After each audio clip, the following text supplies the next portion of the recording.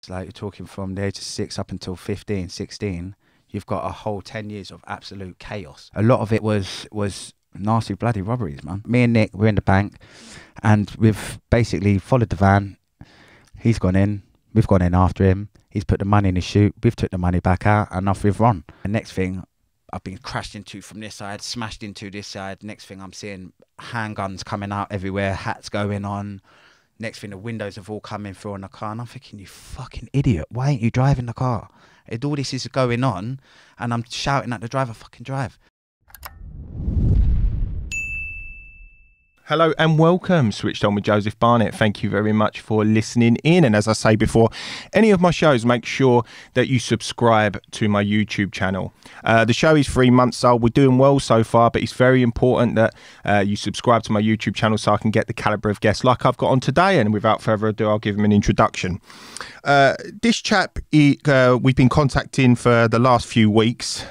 He's a convicted armed robber. He's lived a life of crime. He wants to tell his story today, which I think is going to be fantastic for everyone listening in.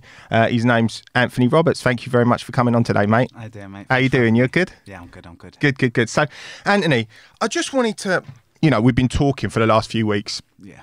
And I wanted to sort of establish, I've done some research into you. I know that obviously you've been inside for armed robbery, and you robbed a bank famously dressed in a burqa, Yeah. wasn't it? Yeah, right. So just to get a feel for it, like initially, what was the sort of big crimes you've undertaken sort of in severity? Mainly banks. There was crimes, obviously, that it was money, wasn't it? Large quantities of money. Relatively easy to rob. It wasn't hard, it was easy. And that's what's made it addictive, and being 20 something years old at the time, it was quite fun. I found it as fun, but obviously looking back at it now many years later, it caused a lot of trouble for me, an awful lot of trouble. Like, you do get the good, obviously it's fun doing things like that. You might seem that it's fun at the time, but when you end up getting locked up and you're in court and all your family are there, and then you've got impact statements from victims and stuff like that, it takes all the glory out of it. You know what I mean? So, and what was, I was doing it, as I said to you before, I'd done the research into it, and I know sort of it becomes sort of a petty crime thing, didn't it? And then it got more serious and serious into that. And I like to establish, and I've got a few people that have lived a life of crime. I've spoken to, obviously, Dave Courtney and people like that. But there's always sort of a catalyst for it, and there's always something that sets it off, especially as a kid. Yeah. And it sort of builds up through youth. Where did it all sort of start for you? Was there a catalyst for it? I know that you've had a bad upbringing. Yeah. I had a very, very bad upbringing. I wouldn't say it was my mum's fault, because obviously she'd done the best she could in the situation that she could manage. But I did end up getting abused when I was 3, sexually abused by a babysitter, and after that my behaviour deteriorated, as you can imagine. 3-year-old kid, things like that happened to him. Bloody hell! So you were just a normal babysitter? Normal babysitter. Well, he weren't a normal babysitter. He was a nonce. No, it was a nonce. Yeah. Absolute pedo. But he done that to me, and then obviously I told my mum straight away. As soon as she come home, I told her what happened. She took me to the hospital, and the thing that made it worse was because the hospital then turned around and said I was a 3-year-old boy that didn't wipe my bum, which I find absolutely crazy, because if any kid at 3 years old says that, they're not lying. No. You know what I mean? They're not lying. And then obviously after that, my behaviour changed. I become very aggressive, as you would imagine. It confuses a child, doesn't it? It makes the kid's head goes mental. Like years later, I still have nightmares about that, and I'm 36 now, and that happened 33 years ago.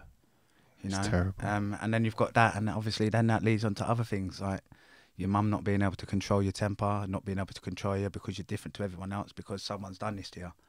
You know what I mean? And then that makes you angry, makes you not trust people. Why me? You know what I mean? And then you feel dirty. When you think about it, you think, fuck, man. It makes you feel not good. That's terrible. It's terrible. It really is. And so, you know, when you started to get this aggression, when was it? Around primary school? You know, you more or less straight away. Straight away. Straight away, yeah. And you've always been sort of hard to deal with. I've been very difficult to deal with up until 5 years ago, when I actually decided that enough was enough. The real change happened 2011, but I couldn't put that into practice until 2015. And because of my own, let's say, because I fell for the bait, I ended up back in jail the last time, and I find myself pretty lucky that I didn't get a lot longer. You know, so but it all stems, like you said, it all stems from the beginning. You know, if them first steps had been right, then it leads on. Yeah, and that was the catalyst for you to live. It was, yeah, 100%. Because then after that, it was just a roller coaster of madness. From the age of 3, mad shit. My mum couldn't control me. Burning down the house, running away from her, climbing up buildings, hanging. Tried to burn down the house. I did burn down the house. You burnt down your house? I burnt the house down at 3 years old. Yeah, literally, I nearly killed me, my mum, and my little sister. Yeah, but I was 3 years old, you know, playing with lighters, fire, and. But this was the sort of behaviour that I started to show after the abuse. So, obviously, you know, that shit's happened to you. It's absolutely terrible. And when you got into secondary school, did you get into crime then? I didn't. I'll tell you where I was. I ended up going to a school of, what was it? I think it was called Tyburn. And then I went from Tyburn to a mainstream school. And then I got kicked out. And where's this, Wembley? No, this was in Lisson Grove, Edgware Road. Right, yeah. And I went to a school called St Edward's, and I can't remember how long I lasted, but I know I didn't last long. I remember I was talking to my mum about this the other day, and she was like, do you remember when the teachers had you in the middle of the classroom with loads of chairs around you? And they said that I was possessed because I was throwing chairs at the teachers, and I was just a wild kid. But there's a reason for that kid being wild. You know, I didn't wake up one day and decide to start hating on everyone, you know what I mean? But yeah, I was very out of control as a child, run away from everybody.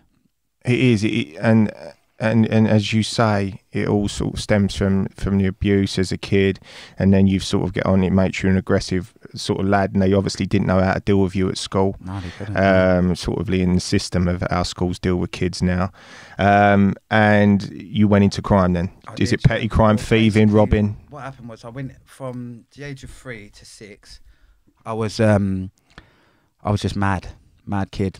Like, there was loads of incidences that my mum couldn't cope with me, you know, and I feel sorry for her to some extent, you know what I mean, because she could only deal with what she could deal with, you know, and she was working all the hours she could. I remember mum was a cleaner, because we don't come from wealth, you know, like none of my family have got money, you know, and my mum was working all the hours she could. I remember her running from one cleaning job to the next cleaning job and bringing us with her. And what you and on the side you just I was just a petty maniac. thief. Yeah. Was just normal? Well, I didn't actually start my true criminal career until I came back to London. See, the thing is, I've always been a little shit.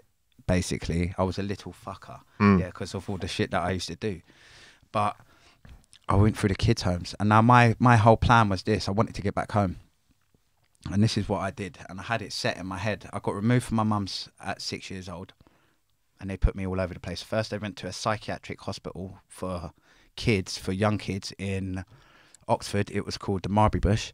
They were called the Englers No Hopers, so I've seen online, which is bad. Yeah, it's a bad place. I ain't got no fond memories from that place.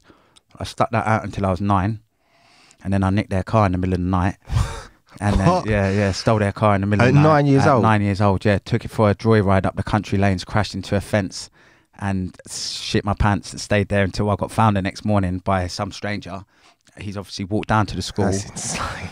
Found him and said, like, you've got one of these little shits funny, here but in it your is. car. So they've come and got me, and I got kicked out of there. And then I got sent to a place called Sherland Road, which is in London. Bad place that, I'm sure. John's told you about them places, all the things that used to happen there. But talk about John Wedger, yeah, he put us in contact. Yeah, he's a good guy, John. Same with Terry Ellis, and but he was telling when I got to that actual place, it was just it's a weird environment. Being a young kid, 9 years of age, you're quite scared. You know, think about it. Like you've been in this boarding school for 3 years, 2.5 years. You don't want to be there. But you've had a whole lot of mad shit happen whilst you've been there, and then you end up stealing the car, just because I suppose you can. And I wouldn't say I had the first intentions to go and steal that car.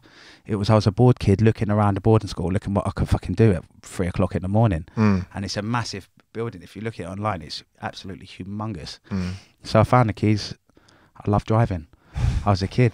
I loved motors. And I remember there was a member of staff there.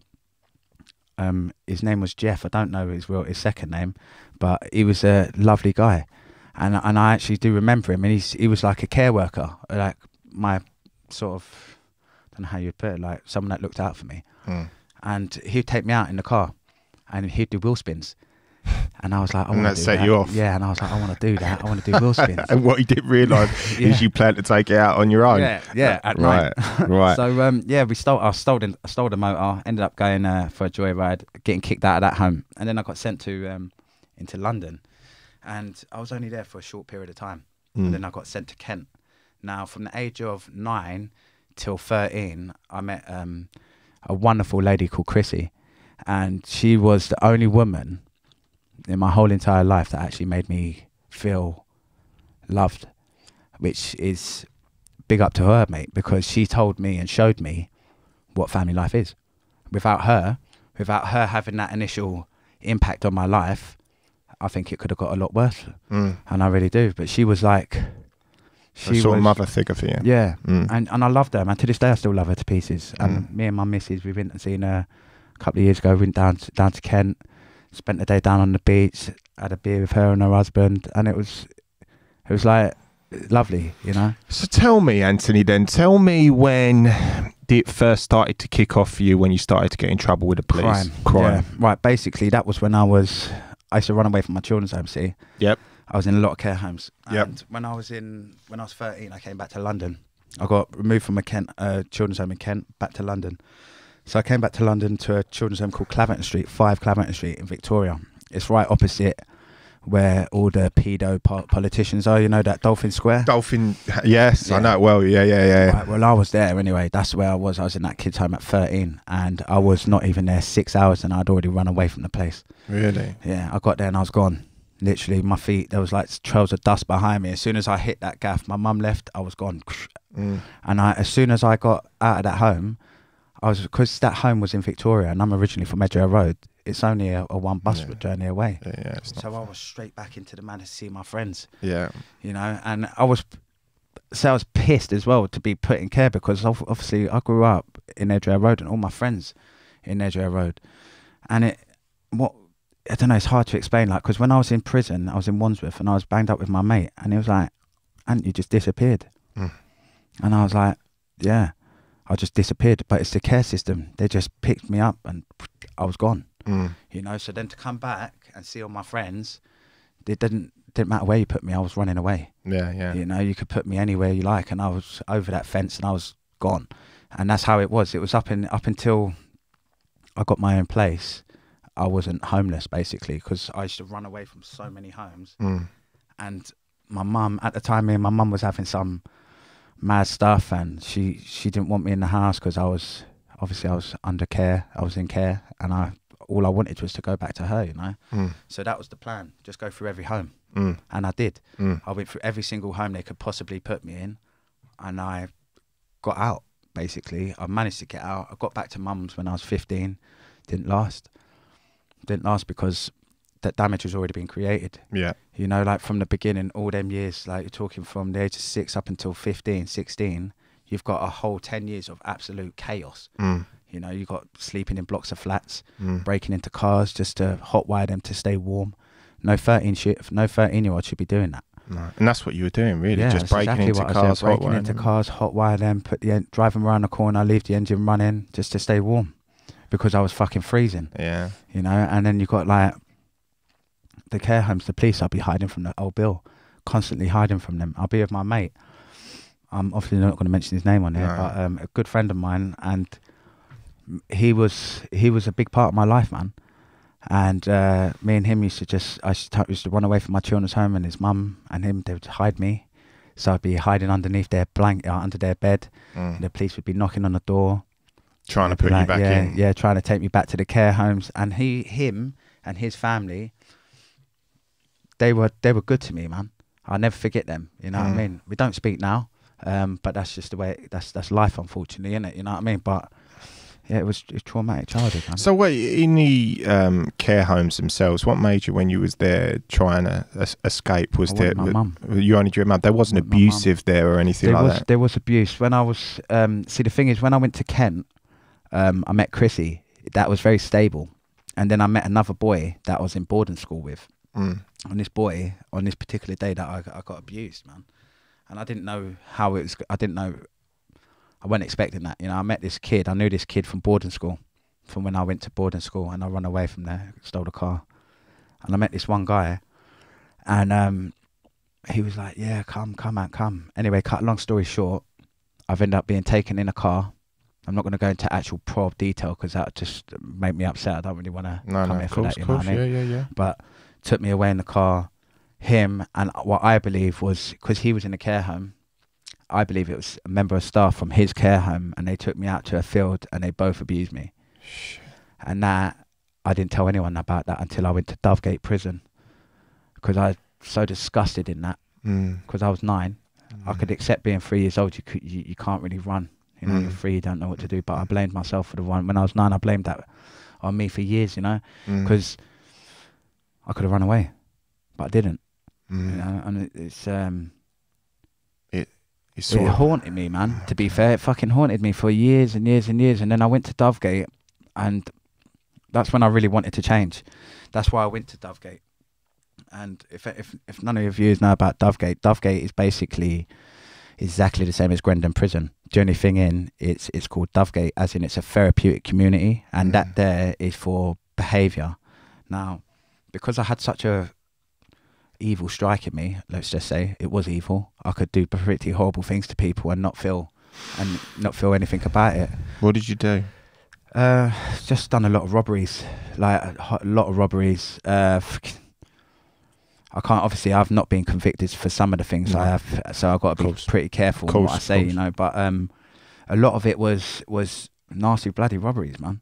You know, there was weapons involved sometimes, not all the times. And so tell me through some of the ones. Obviously you don't put well, yourself the ones that we've done, the ones that I got convicted of were obviously the banks, dressed up in the burqas. We done a few of them. Tell me the methodology in that. So what, do you hook up with a friend? Obviously you can't tell me his name. Or well, my friend now, actually I'm trying to petition for him to come out, because he's still in jail, man, and he's been in jail for a long time, man. I'm not going to say his name on your show, obviously, because I don't think I'll be able to do that, but he's been in jail a long time. He got convicted in 2009 for a crime, and he's still in jail, man.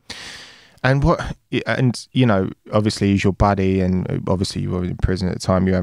But was it just like the mindset? What's your mindset at this time? Is saying like, right, we need to rob something, we need to do this, get paid, no matter what you do, because it just seems like, for me, obviously, I'm not, I don't know the mindset of a robber, but what sort of, it seems to me that when people go in there, it's sort of like the last resort. They're unhinged. They don't care what they do, how they do it. They want to get the money, and that's it. It depends on the mind frame, innit, and the mindset. Like, because when we were committing crime, I thought we were quite methodical about it. We would have vehicles, plate them up. We'd then go out. We wouldn't just rob. Was this groups of you, or? It'd be a few of us. And we would train. We would find a location. We then get everything we need, as in however many vehicles you need. Clone the vehicles, get the clone plates, and go out to work. Literally, anyone gets in front of you, deal with them.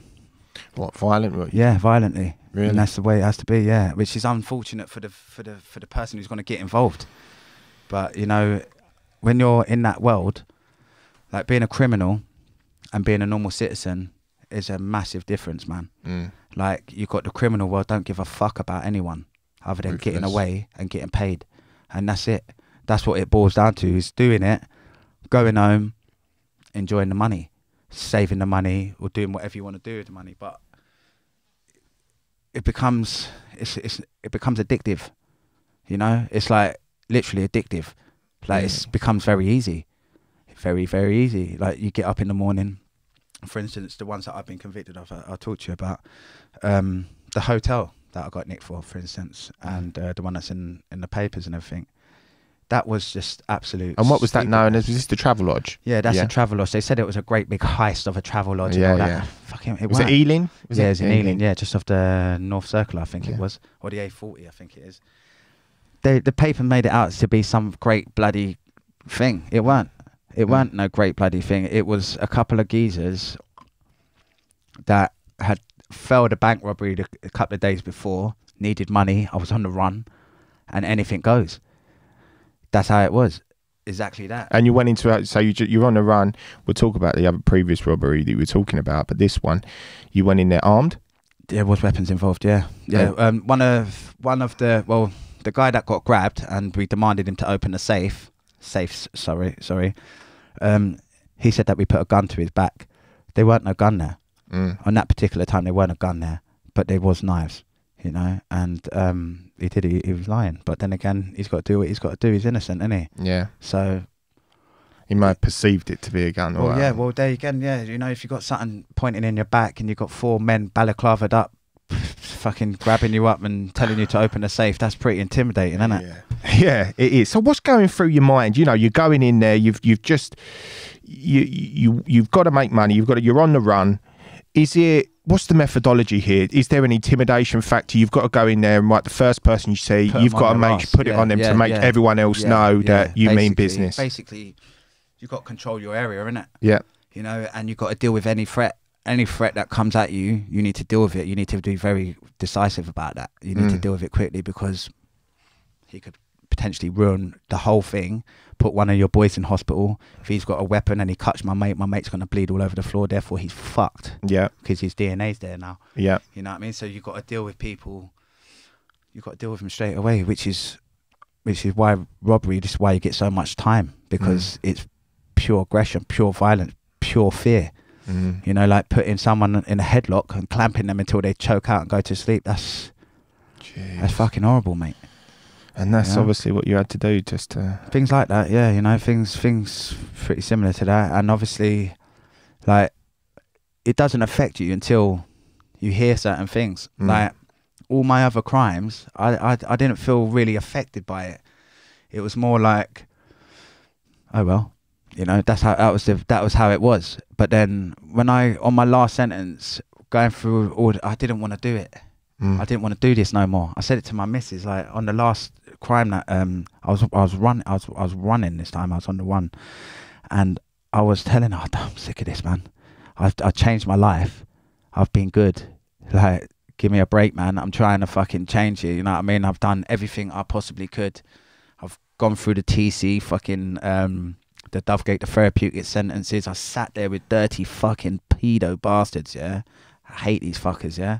I sat there with these fuckers for a year, trying to do therapy, trying to fix myself, and then I come out of jail and end up fucking letting other people draw me back into this world that I didn't want to be in. Hence, I went on the run. You know what I mean? So, you've been inside how many times? I've done quite a few sentences. I think I've ranged of over 10 years in prison by far. And your first stint, obviously you're referring to your last stint when you tried to get out, and then you went back in again. So that was your last stint in jail. What was the long sentence you had? Was it from the Kilburn? Yeah, that was, I got the 12 years reduced to 8 on guilty plea, because as soon I was banged to rights, mate. There was... What, robbing a bank? No, this was actually robbing... I got nicked. This is the maddest thing about it. I got nicked for... I got out in 2009, and I remember when I got nicked, I was on the floor, and I laugh about it now because it was sort of surreal. Yeah, man. It's like, when I sit there and I think about it now, it's like, fucking hell, that really did happen. 1 minute there was no one there, literally 30, not even 10 seconds later. Where's this? Right. So what happened was, the police were watching me. It's a special unit out of Scotland Yard. They're called SCD7. Yeah. Yeah. Now they deal with violent crimes, as in organised criminals, drugs. I don't know exactly their specific, but the ones that got me were robbery squad, and they're out of Scotland Yard, and they're attached to Barnes Flying Squad and Finchley Flying Squad. Yeah. Now, you heard of the Flying Squad? You know, they're the boys, isn't they? They're the ones that come out at you with all the guns and whatnot. Well, on this particular day, I'll tell you what the police said, so that make it more simple for you. Basically, the police were watching us for some time, on and off, on and off, on and off, and I knew they were watching me. So on one particular day, I see them following me in a black cab, and I was actually going to go out and do crime that day, yeah. And but they showed their hand they got out of the car, and I spotted him instantly, and they were in a black cab. Now you'd know any Londoner in a black cab, they wear necklaces. That's their license, yeah. This geezer never had that on, and he was paying attention to a vehicle. And I knew straight away. I said to my Cody, I said, that's flying squad, man. And then we drove off, and then they started following us. So we'd done 2 U-turns and started following them. So then I pulled up beside him, and I'm like taking the piss out of him. I'm like, what are you doing? Like, your cover's blowing, man. You know, like, it's a big game. It's banter time now. That's how I seen it. Yeah, it was like, catch me if you can. Yeah. Because that's where it went. It turned into a big game. Like, 1 minute you're doing the robberies, and it's great fun. It's getting all this money, blah, blah, blah. And then you realise the police are on you. And then you've got to watch out for other criminals because they want to rob you. You know what I mean? So it's like, it's a mad environment. That. What's the mindset though? Is it, you know, if they're following you, do you think, well, you know, obviously you did end up getting caught, but do you think, is it like, oh, I'm still going to go at it. I'm not going to watch myself a bit more. Yeah, no, I thought I was better than them by far. I thought I was the boss. I did. I thought I was a bad man. Literally, I thought I was literally the man. You're not catching me, and that's exactly the attitude. I'd get fast cars. You ain't catching me in this. Same thing, motorbikes. You ain't catching me, and that's exactly how it was. And it went like that for years, on and off, on and off. Only times I was out, obviously. When I was in prison, it's depressive times. You know, you sit there, you're in jail, you think, oh, what's so? What about this real moment? So, talk me through. When you went into dressed as a burqa, right? The banks in Kilburn, right? Basically, what it was, me and my pal Nick. Yeah, now me and Nick got a lot of history. Good friend of mine, and we were both young, and we've always been little criminals, man. Like, we were little thugs, man. You know, we weren't violent. We didn't go out and hurt people. That's one thing we didn't do. We weren't going out and hurting people specifically, like just for hurting them.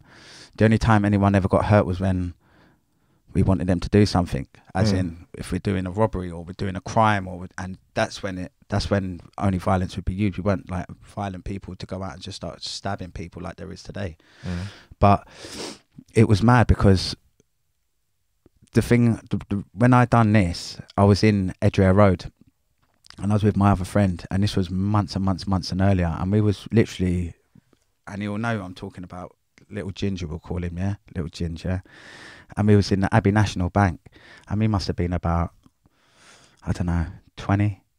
And we watched a guy walking in and out the box, and we was like, and he said to me, that's full of money, you know. And I was like, fuck off, that ain't full. He's like, mate, what's this? And they locked us in the bank, and then done the whole procedure in front of us. And then we were like, come on, fucking hell. It's only one guy. So we was like, all right, it's cool. Let's go do it. So we did it. What, there and then? No, a week later. I was going to say, off the cuff. Yeah, a week later. A week later, you thought about it. We done it, and then we got done. And this is what makes me laugh about it, yeah, because I was so eager to get that money. I made so many bloody fucking mistakes. I left my phone in the car, panicking, trying to get out of the car, running away with this big bag of dough. You know what I mean? So I left my phone in the car. What, getting away, you just... Yeah, so basically, we've gone into the bank. Can I talk about my Cody? I'm allowed to say his name, yeah? Right, me and Nick, we're in the bank, and we've basically followed the van. He's gone in. We've gone in after him. He's put the money in his chute. We've took the money back out, and off we've run by pushing him over. The guy, the what, custodian. You didn't have any arm?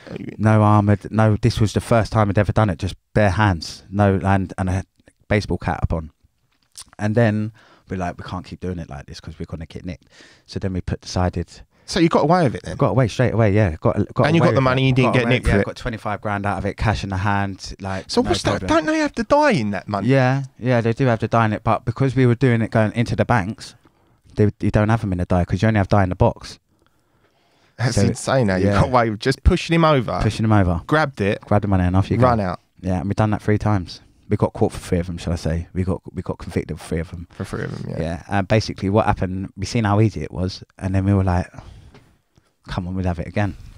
You know yourself. And what's the gap in between this time frame? 2 weeks.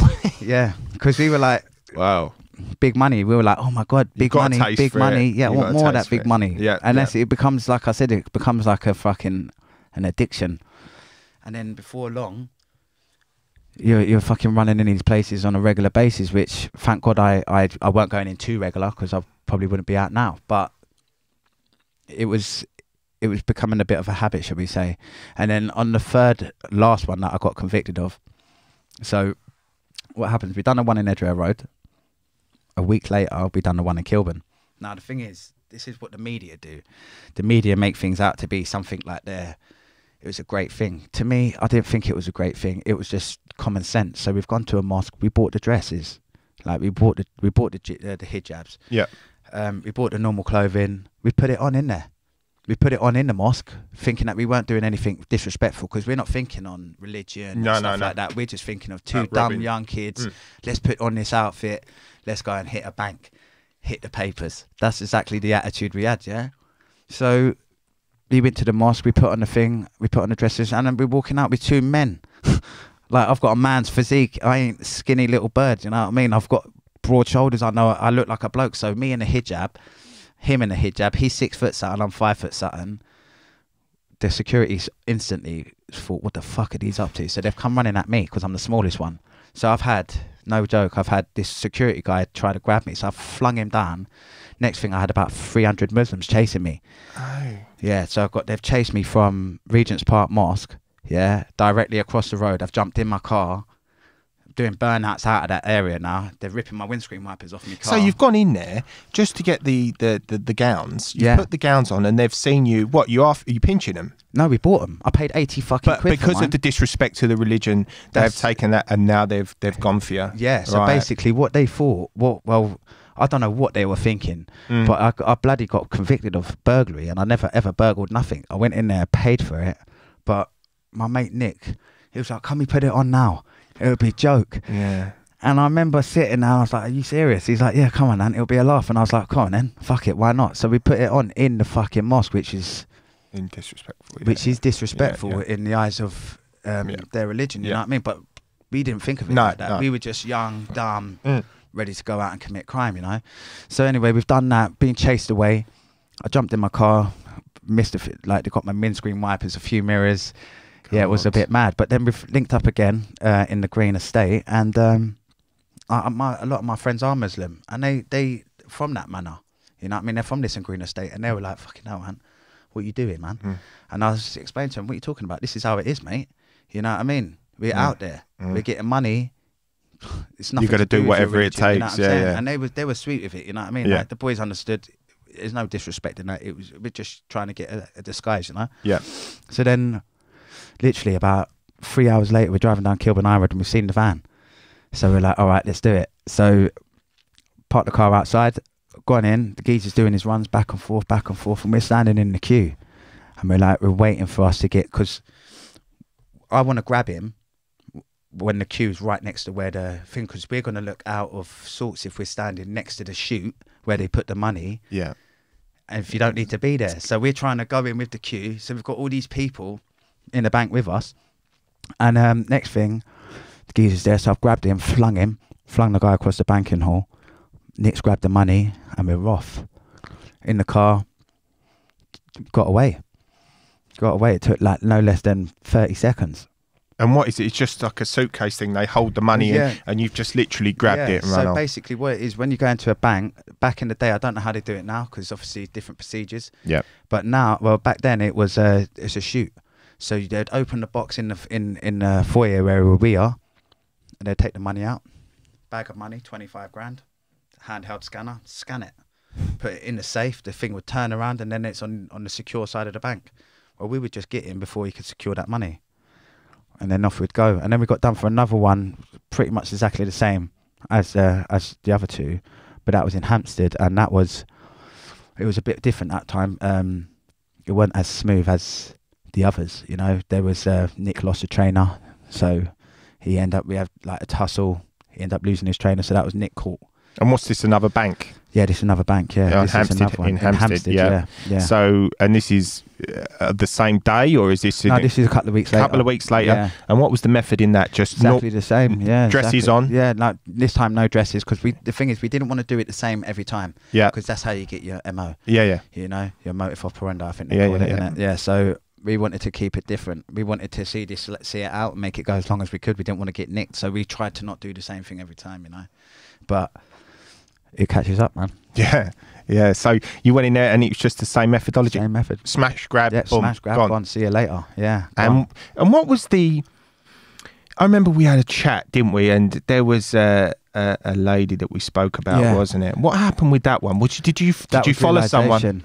Did you follow someone? No, I'll tell you what it was. We had something planned different that day, and basically my friend, the thing that we had planned didn't work out. What did you have planned?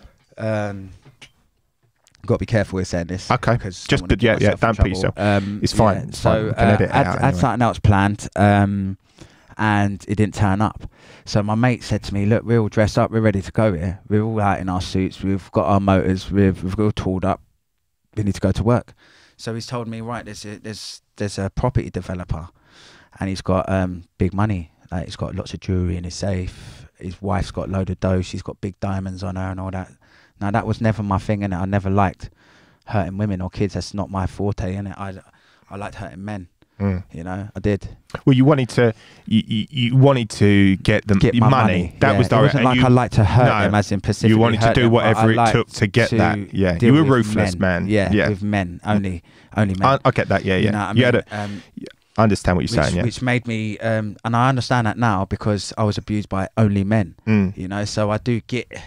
I have a better understanding of it now. That's why I sort of hated on men. You know what I mean? There's sort of like a criminal code, isn't there? You don't beat on women, kids, or anything them like things that. don't happen. But obviously, like today, it's not like that no more. No, unfortunately, there's not many people got morals nowadays. No. You know, but we did have morals. We still do have morals. But on that particular day, my money mind was more important about my morals, and that's the truth. So yeah, my mates told me about this move that he had planned up for me. I was like, yeah, sweet, I'm ready. This ain't going nowhere. Little did we know there was 31 armed to the police teeth around me at this time. So they're following you? They were on us big time. Cars had bugs in them, trackers. They were on us properly. Like, there was listening devices in the vehicles. They had trackers on the cars. Like, they properly went in on us. Yeah. Rightly so. We were out being bad, you know. Yeah, so they had a job to do. Their job was to catch us, and they caught us on that day. But prior to that happening, he's told me about this chick and the safe and all that. So I was like, all right, cool. We had the angle grinders ready to cut the safes open and everything. Gone to the location out of London, and I sat there waiting for like 4 or 5 hours, waiting for this person to come home. When they did come home, we moved in, and we took control of her. Not in a noncy way or nothing, but we obviously grabbed her up. Yeah. You know, put her on the floor, relieved her of her jewellery and her door keys, because obviously we wanted to go into her house to get to the safe, cut the safe open, get the jewellery. But it was all weird. The whole thing was weird. Didn't sit well with me at all. And when I look back at it, it was meant to be. I was meant to go to jail in that fashion. That was how it was going to happen for me. That was the changeover. Because when I got nicked for that, it was mad because we done the robbery on her. And it just felt scatty from the outset. My mate, just before we done the robbery, my mate said, "Ant, can we just fuck this off, man? Let's go home." And I was like, "Are you mad? We're not going home." I said, "Fucking, we've been here all day, mate. Like, I'm on the run. I'm living in hotels right now. I need this money, mate. You know, she's got to go, innit?" Like, and that's how it was, yeah. And then she's come home, and we've got her on her doorstep, wrapped her up, which is fucking horrible, man. So you've gone in there, you've grabbed her, she's screaming. She tried to scream. Yep. Put hand over the mouth, told her straight away, shut up, basically. My friend choked her out. What, unconscious? Tried to, but she didn't go. Thank God. Thank God, you know. That was, and took her jewellery off of her, took her handbag off of her, and was going to go into her house. I said to her, "Where do you live?" And I remember her face, and I'll never forget her face, mate. And that was it. I left the building there and then. Really? Yeah, left the building. We walked away from it straight away. I don't know. It's just something that weren't right about that. And I felt that. Whilst that was going on, I could feel that this is not right. You know, you all have your own inside intuition, your own feelings, your gut feeling. And that day, that weren't going. It's not me. I weren't like that, you know. And we've run away from there, and there's police all the way around us. We was literally everywhere. Old Bill was everywhere. So I've jumped in my stolen car, sped off. My other mate is in his car. Got around the corner. 2 of the boys have jumped out and gone into that car. Now me and my brother-in-law are staying in this car. Now we've gone from Radlett in Hertfordshire to Hendon. Got to Hendon. Little did I know, I'm driving up the motorway, like at speed. I didn't recognise, didn't notice. And the funniest thing, it's not funny, but I said it to my brother-in-law. I said, bro, if the fucking feds are watching us now, they're going to think we're fucking amateurs. It's exactly the word I said, mate. And they were watching. They were fucking watching. Really? And they were following us up and down the motorways like maniacs. And then we got into Holston, and we've all got into we got into Golders Green. We've all got into one car.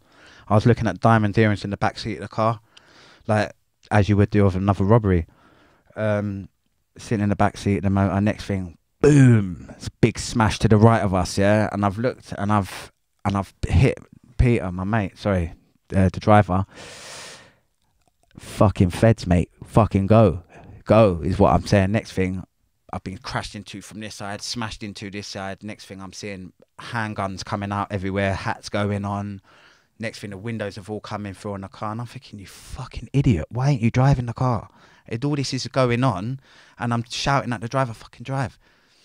You know, obviously he shit his pants. You know, as soon as he starts seeing Glock 17s getting put in your face and all that, they're like, never happened to you before in your life. When that happens, you know, it's scary, man. Yeah. It's scary, but you know, it's weird because all I remember like the windows coming through. I remember realizing it was old Bill. I remember realizing this is it now. And then all the windows have come through, and they had these hammers. You know, the hammers that you smash the bus windows with back in the day. Yeah. And they're smashing my brother-in-law in the head with this hammer. Yeah, like their hands are in the window, like. And they're hitting him, and I put my hands over their head, and they've hit my hands, and I pulled and that was it. They pulled my arms out the back window.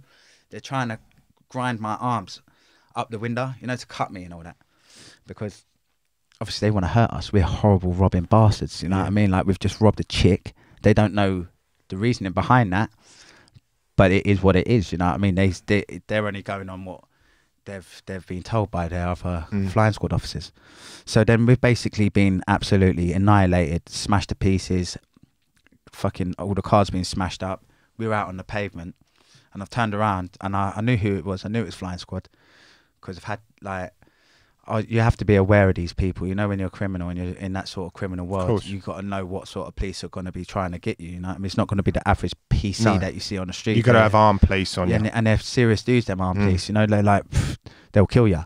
And on that particular day, I believed that they were going to kill me, because in their paperwork they said they had reason to believe that I was in possession of 2 firearms. So it's like, they had the intent. It's if I had anything in my hand that day, I would have probably got murdered by the whole bill, you know what I mean? But that's the life, you know. And unfortunately, I was lucky fortunately for me, you know, I was very lucky, you know what I mean? But unfortunate all the shit that's caused.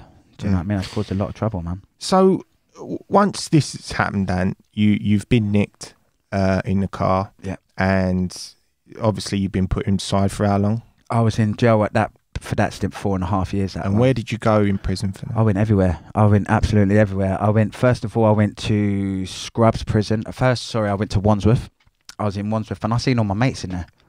Like, this is the maddest thing about it. Like, the criminal world, yeah, all of our pals, they're all slightly criminal. It's only a few that become successful or pull away from it, so they're not criminal at all, which is good, you know. But I've gone to jail, and I remember I was on A-Wing in Wandsworth, and I seen all my pals that I hadn't seen for years, man. Literally. It was like that. I was like, how you doing, boys? How you doing? Like, good to see you, you know. But this is where the treachery comes into it now. I remember someone saying about people taking blame and stuff like that, and I was going to stab one of my codees over it. I was going to kill him, like, because apparently he's turned around. This is what I mean about the criminal world is not as glamorous as what people think it is, you know. So basically what happens, someone's talking shit in the street and said that if I don't take the blame, someone's going to do something to my mum. So my thing, I'm going to kill you right now. So that was the plan. I was going to kill him in the prison cell. And that was the attitude I had. And I've gone up there and I was going to kill him in the cell. So someone has said that you've got to take the flak for a crime that you didn't commit. It was people chatting shit. And people chatting shit to try and cause more. Because people, you've got to bear in mind, people are bored in prison. Yeah. All they've got is what's going on in the wing. Yeah. You know, so they're going to try and chat shit and try and cause drama for entertainment. That's what they do, you know. Yeah. So basically, I've gone up there. I had a fucking tour and I was going to fucking give it to him in the cell. That was exactly what my mindset was. You're fucking getting it. Because no one threatens me, mate. Not like that, you know what I'm saying? So, yeah, it was all a load of bullshit. Absolute load of bullshit. And then he moved wing. And it was just like... Did anything happen? Nothing happened. Did it get broken up before it happened? And see, this is the thing, yeah. His older brother, I seen him on a visit, yeah. And I get on well. They're good family. Like, their people are good people. Stephen in particular, you know what I mean? I'm not going to say the second name or nothing, but good people, you know what I mean? And he's like, bruv, the people are chatting shit. Give me a hug. He's like, bro, listen, it's not like that.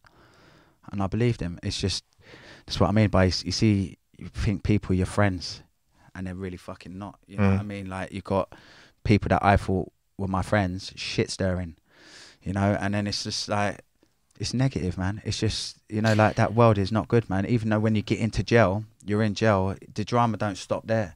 You know, if you've got money, if you're a successful robber, people save their money, you know? So then when you're in prison and you've got people out there with not much money, they know that you're sat on a lump of money and you're in jail. They want a piece of that, you know what I mean? So it's... How's it work in there, Anto, prison? Because everyone has this sort of perception that it's violent. It is violent, very violent. I got stabbed a few times in prison. You got stabbed? Yeah. Tell me about that. I got stabbed in my chest. I got 9 stitches down my chest here, sliced. That's a prison fight.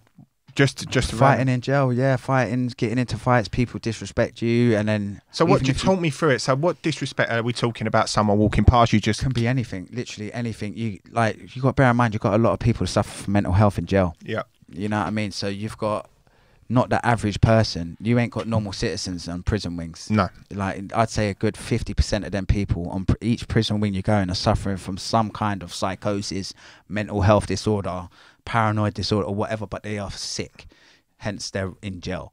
You know what I mean? Obviously not just for their mental health, but you can say something to the wrong person one day and they'll fucking slice you to pieces. Like, you see people, I've seen people, I was in Swellside, one story, I see a man get hot oiled, yeah, over tobacco, and this was a hot tub of oil going over a man's head. You know what I'm saying? In the kitchens. Because when I was in prison back in the day, when I was in Swellside, used to be called Stabside, yeah? It's a first stage lifer prison. So only long-termers go there. Now, I went there, I was the only one on my landing, on my spur, that wasn't doing life. You know, all of them were doing big sentences, like massive sentences, 32 years, 28 years, 16 years. And I'll be talking to them and they'll be like, yo, Ant, how long you doing? And I'll be like, I'm only doing 8. And they're like, baby bird. You know what I mean? And I was like, right, I'm around a lot of naughty fucking people here. You know, these boys have got absolutely fuck all to lose, but they're the nicest guys, man. I know that sounds mad. No. You know, like, you think all these violent criminals, they're horrible people, but they're bloody not, man. They're no different to us. A lot of these people just act in anger, you know, and they fucking end up hitting someone, stabbing. A lot of these things happen, you know. Yeah, yeah. But if violent is very violent, but you don't just... see, the thing is with jail, you have to worry about everybody. You have to worry about the screws. You got to keep an eye on the prisoners. You got to keep an eye on yourself. Make sure you don't interact with the wrong people. You know what I mean? You got to, like, when I was in prison myself, on my last sentence was my final sentence I'll ever commit. I will never go back to jail ever again as long as I live. I'm pretty much sure of that, because I found it so hard in there. I tell you what, I found it the most hardest part was my missus, because when I went on my last sentences, I didn't have anything really that was holding me and making me be good. On my last sentence, I'd already decided to change. I already made steps to that change, and then I got drawn out, and then I'm going to jail because I acted on impulse instead of doing the right thing. I went mental and obviously jumped out the motor and tried to fucking kill the guy. You know what I mean? But what was this? Just a normal road traffic? And no. This was a. See what it was, yeah. After 2015, after the robbery on the woman, Yeah, what really made me change was her impact statement. Now, her impact statement was the light that some people need to see. I know that sounds a bit funny, but everyone needs that pivotal point in their life that changes them. It could either be an overdose on drugs, it could be losing a family member, it could be anything. But with me, it was my victim's impact statement. And that was overwhelming, like, to say the least. Like, even to this day, I feel horrendous on how I made that woman feel. And that woman, that one lady, has changed me just through her words, which I believe is very powerful, you know. And it's... What in particular? Basically, when we were robbing her and taking her jewelry off of her, she felt that she was going to be abused, yeah. And that is, it's my whole life I've been abused, you know. And it's bad. Rang true with you. Yeah. But on an emotional level, it made me feel so like, how the fuck did I make her feel like that? That was never my intention. I never meant to make her feel like that. And for me to make her feel like that, it's disgusting. I hate myself for it. Like, I actually do. Like, the men, I'm not going to lie to you, I don't feel for the men victims that I've created. I just can't. But I understand that. That goes back to being abused multiple times as a kid and going through care homes and watching my stepdad batter my mum and all that. And do you know what I mean? And watching the violence. It's all to do with men violence. You know what I mean? Yeah. So... for me to have that feeling towards men, I don't feel empathy or remorse towards men, which is, it's not good. But I did with my last victim, and that was what changed me. I think you're obviously referring to when you was dealing with men when you were at the prime in committing crime. Obviously now you do have, obviously you feel, because you're a reformed character now, and we'll get onto that. What's it like? And tell me, when you go into prison and you're convicted, scary, and you're put in there, and you've got your missus, it's hard, and you've got your family, and do you feel helpless? How does that feel? Yeah, helpless is a good word, man. Desperate at some stages, desperate, you know. I remember coming before here, I said it to my missus. I woke up this morning and obviously coming in and talking about my life, and it's the first time I've ever done this. And I get like excited sort of thing, but it's hard to say, you know, the feeling of when you're pacing a room. When you're in jail, you're in this little room, say the size of this table, and that's the space you've got to walk in, and all you've got is your thoughts, you know. And it's very depressing, man. You've got governors coming that are horrible fucking bastards. Some of them are fuckers, mate. Honestly, some of them are damn right nasty, and they will hurt you. But like, just violent. Horrible. Yeah, violent. I'll tell you one incident. It was on my last sentence. I've always been a handful with the system because I wouldn't say I felt sorry for myself, but I sort of did. You know, I went through so much shit as a kid that I shouldn't have gone through, and it went through none of my fault. Like, I didn't ask for none of that crap, you know what I mean? So it made me kind of hard, but it made me angry as well.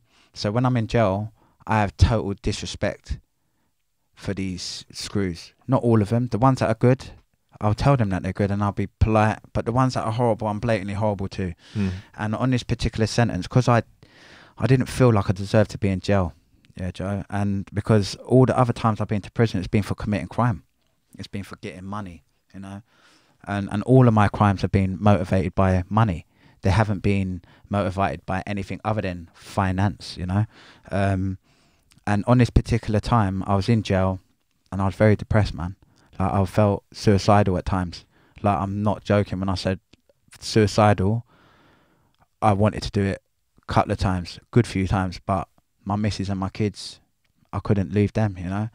But the depressive side of it is torture, mate. Like, I remember on this particular visit, my wife come up to see me, and I was in High Point this time, and I hated these women that was around me, these two fat screws, yeah, and they were horrible. They were just nasty people. They basically come into jail on this day, and they just be horrible to people. Mouthy, fucking horrible bastards these women were, yeah, honestly. They're like, I wouldn't say they were men haters, but they were along that line, yeah. And I was on basic this time because I was getting into fights, getting into trouble because I couldn't accept that I'm in jail. I'm in prison for nothing. And I'll tell you the reason why I went to jail. And I didn't deserve to be in jail. I'd really tried, Joe, to change. Like, I really took steps. I'd done the therapeutic communities. I sat around fucking dirty nonsense and all that to try and fix me. You know what I mean? And to sit in a fucking room with these animals and not stamp on their head, you know, it's very hard not to hurt these people, considering you know what they've done. And I didn't feel like I deserved this. Now, when I got arrested and I got convicted and I got the 12 years reduced to 8, I accepted that. I was a bad boy. I deserve it. That's fine. Could have got longer. I was lucky I didn't. Yeah, and that was the attitude I had. Yeah, but on my last sentence, I didn't have that attitude. I felt so depressed that for 30 odd years, all I wanted was a family. Like, all I wanted was a family. I wanted a dad. Never had a dad. My father slit his throat when me and my brother were little kids.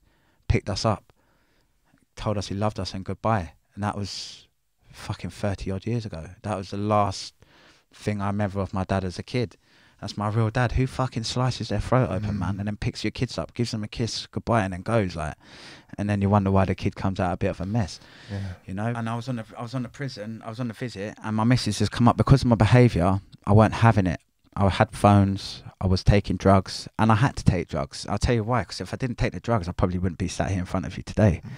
And that's the truth. What drugs were you taking in there? I was just taking, I smoked that spice in gel. Really? Yeah, it's a horrible drug, man. Absolutely horrible. That's the one where you see the tramps in London, mate, and they're... Yeah, disgusting drug. Absolutely fucking disgusting, man. You know, when you sit there and you look at it, but then you think, I needed to not be in my own mind. And that is a fucked up place to be, mate. Let me tell you that. You know, when you can't be sober because you can't deal with feelings or emotions, you can't think anymore because you're fucking sick to death of your thoughts. You know, and that's where it was. You got 30 years of pure grief, man. Like, never had a mum, never had a dad. Was running away from care homes consistently and obviously all the time. Never getting no love, never getting hugs, never being told you're loved. Like, these are all things that everybody wants. Everybody wants them things. Yeah. I'm no different to anyone else. The only thing is, I was so hungry for that. I wanted to be loved. I wanted to have the family life. When I had it, I didn't know what I had.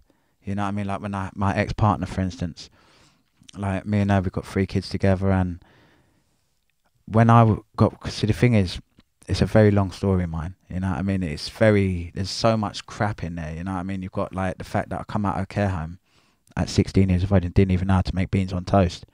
So you got the social services, you take this young man away from his family at 6 years old, you keep him for 10 years, you don't educate him. You don't teach him how to fucking budget money.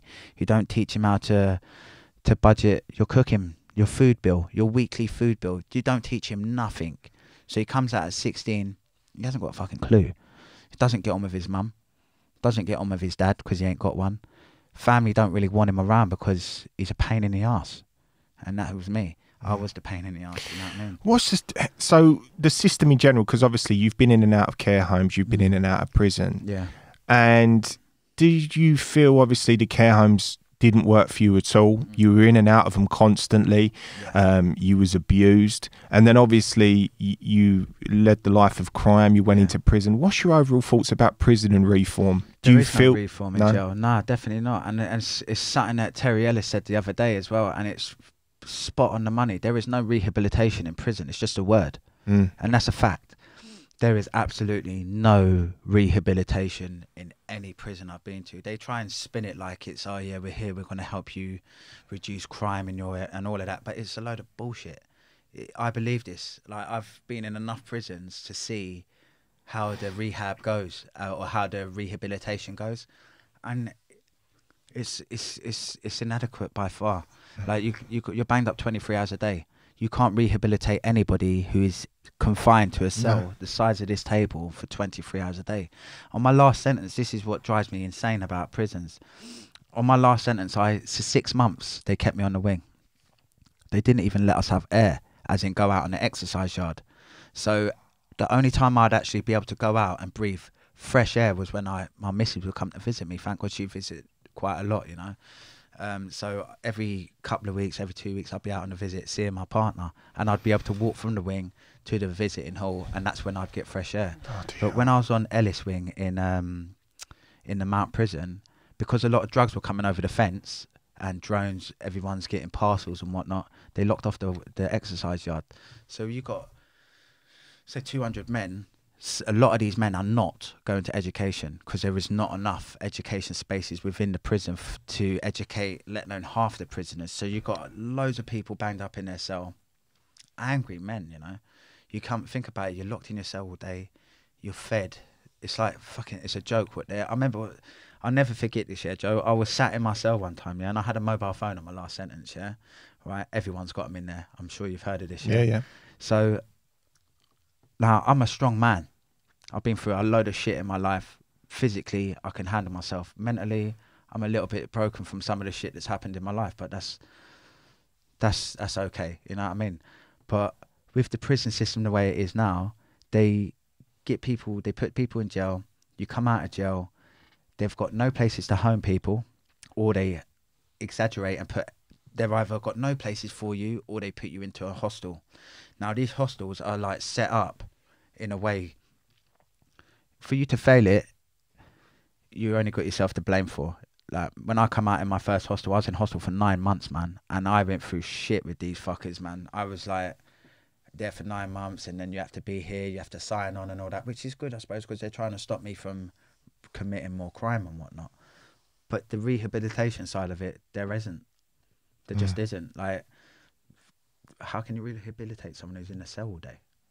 That's why I always, you know, being in a confined space for 23 hours a day and not being able to even go out and exercise, and you do make wonder that why people lead to drugs in there, and because they're just driving them insane. But then I suppose you will get people on the other end that say, you know, well, some people in there ain't worth helping, and then That's some true. people committed crime, they deserve that. That's But true as well. overall, you need to figure out that, you know, people in prison, and that's what it's designed to do, is to reform people that have committed crimes so they can go back into society. I think a lot of the change has got to come within, though, to be fair. You've got to desire, you've got to want it yourself. Yeah, of course, yeah. Like, I didn't want to be a criminal no more. I actually didn't want to hurt anyone else. That's what stopped me from being a criminal, that completely. I didn't want to be like this no more, and I didn't like it that I could walk away from certain situations not feeling anything. I didn't like that. So what about now, Ant? So how long you been out of prison for? I've been out of jail 3 years now. Yeah. I've been out of jail 3 years. I haven't even been spoken to. Any copper that I've had a chat with me is John Wesner, you know, and I get on well with John. He's a nice guy, you know, and I'm keeping my head out of trouble, man. That's good. Got a different road now. Telling your story. Yeah, that's right. And hopefully maybe some other guys will have a bit of hope in their life, because, you know, that's the only thing we have is hope. You know, you might be in a care home right now. Yeah, and I will never forget this, yeah. I remember being in my boarding school, and I was in my own little room, and I remember sitting on that bed, closing my eyes. This is honest to God, this is no joke, mate. Closing my eyes, counting to 30, I'll open my eyes, I'll be back at home at mummy's. Now that makes me want to cry even saying that, because I remember all them feelings, you know. And going from that far away place, around all them fucked up people, to where I am now, it's gone full circle. Literally, it's gone full circle. I've got everything I want now. I've got a beautiful wife. Like, my best friend in the world is my missus. Like, it's me and her all the way. Her family are fucking amazing. Like, they've accepted me. On paper, I'm a horrible bastard, you know. I've done some real bad things to people, and I do hold serious remorse for the things I've done. Like, I generally am sorry. Like, yes. And, you know, what would you say, and to anyone that would be watching this, like anyone that could be in the midst of crime, but they're actually committing crime, or they're actually get caught, man? Look, you might be lucky, innit? You might be lucky. You might get a good run. You might get a few years on it, but you're gonna get caught, man. And, you know, like, it's not as glamorous as people think. Like, they think, oh, this robbing shit is amazing. I'm gonna get paid. I don't have to pay tax. I don't have to do it. I'm gonna be wealthy. It's not. It don't work like that. Because when people know you're at it, you see, you've got villains. You've got robbers, you've got all walks of life in the criminal world. You've got some real naughty criminals that are worse than normal criminals. And they'll quite happily come into your house at night time, tie you and your kids up, demand the money off you. you know. And these are the people that could be plotting on you. Could be, you know what I'm saying? So you're not just worrying about the police. You don't have to worry. Like, this is my perspective on it. Yeah, I didn't have to worry about just the police. I was worried about people coming to get me, people that I knew, people trying to snake me, so to speak, like as in set you up, rob you, you know, steal your money, take your sister hostage. They know you've just had 30 grand off, so they grab your sister. Mate, you're going to give that 30 grand over, or you're not getting your sister back. You know what I mean? This is the What, this is what was going through your head? Yeah, these things do happen. Oh, these, you know? yeah, yeah. This is what I mean by the criminal world. It's not as glorious as what people make it out to be. Like, you see it on the movies. Oh, these bank robbers, amazing. It's not. There's almost this romantic. I was speaking to you about it before we were filming, and people do think, like, you look at the Cray twins, and like everyone thinks that, like, in the films, and now there's sort of a romantic thing to it. You know, you live a glamorous life. It's exciting. It's the polar opposite. But it is very frightening as well. Like, literally, like, it can change in a click of an instant, like it did with me. Like, 1 minute you're driving down the road thinking that everything's fine. Next thing, you've got 30 armed old Bill pointing guns at your face. And I'm not kidding, but the gun was like that far away from my forehead. You know what I mean? And all I could see was his lips moving. I could see the gun and I could see his lips. That was it. Because all of this shit was going on. I was just looked at him and I was like, fuck. Wow. This is happening. You know what I mean? It is. It's insane. And I suppose when you're sitting in a confined space for 23 hours a day for years and years and years, you start to wonder why. Is it worth it? Yeah.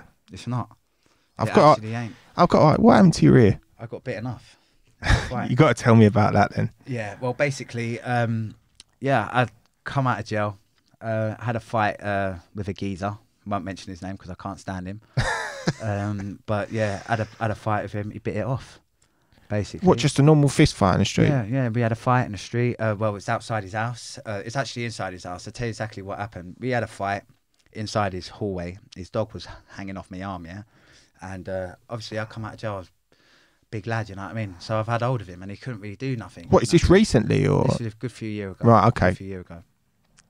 I will tell you, I won't tell you the whole story because obviously I'm saving some for my book and stuff like that. Okay, yeah. But I'll just do the outlines of it for you. Basically, he bit my ear off and spat it out, dog ate it. The dog ate it? Yeah, the dog ate it. Bloody hell. Yeah, and that was really it, to be fair. It was nothing dramatic. It's just a fight. Yeah. Bit my ear off. And that's it. And that's it, really. Yeah, like, it's just one of them things. Obviously, it's not just one of them things. It's not normal to have your ear bitten off, but it's just one of them things, isn't it? Easy. I mean, it is when you look from an overall perspective, sort of the life you've led and the life of crime, and psychologically how I've spoken to people and speaking to yourself, and how at a young age it affects you mentally, and how you want to hate, how you want to get into this life of crime. And sometimes kids have a real shit deal as a young age, don't they? They've got no other fucking choice in life, and they have a real shit deal. And that's why I look at some people, you know, when they're on the street, and you look at it and everyone goes, oh well, he's a they've got a story. He's a drug addict. He's this. He's why that. Is he a drug addict? But you know, he might have had a shit life. Some people are not. You can't help. I know, but there's certainly a lot of kids out there like yourself now that trauma has ruined them. Yeah, 100%. If I honestly believe, if I hadn't have gone into care and I didn't get abused when I was 3, there's no way I would have turned out the way I did. I don't believe I would have, because if I'd been given that normal structure like my kids, I give my kids what they need. Like, I was a terrible dad. Look, I'm not going to lie to you, yeah? When I was 16 and I had my kids, and I didn't know how to be a dad. You know, I've got 3 kids with my ex. I love my children very much, but when I come out at 16 years of age out of the care system, I didn't know how to be a father. You know, I didn't know how to change a fucking nappy. You know, I didn't know how to be a loving dad. I didn't even know how to love myself, let alone my still ex. A kid, didn't you? Yeah, I was still a kid, you know.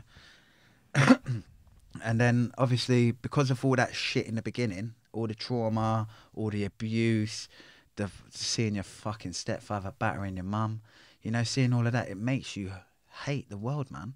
Like, I hated the world. I fucking hated everybody in it.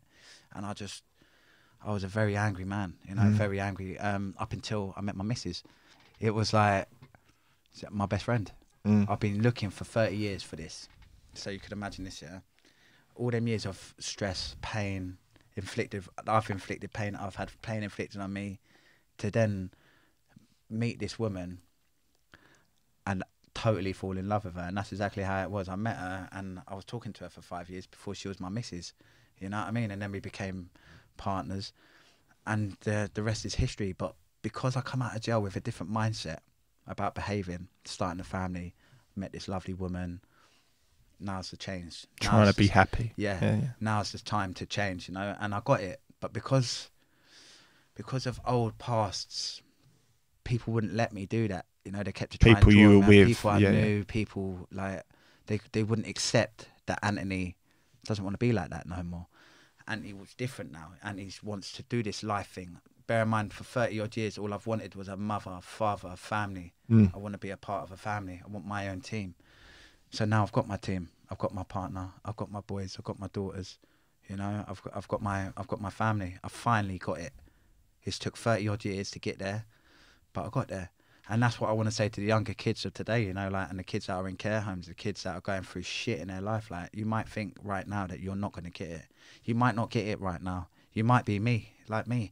You might have to wait 30 fucking years, but you will get it, you know, and you just got to keep hoping, keep having some sort of, like, have hope in yourself, man. Like, I wouldn't say I'm a what's the word?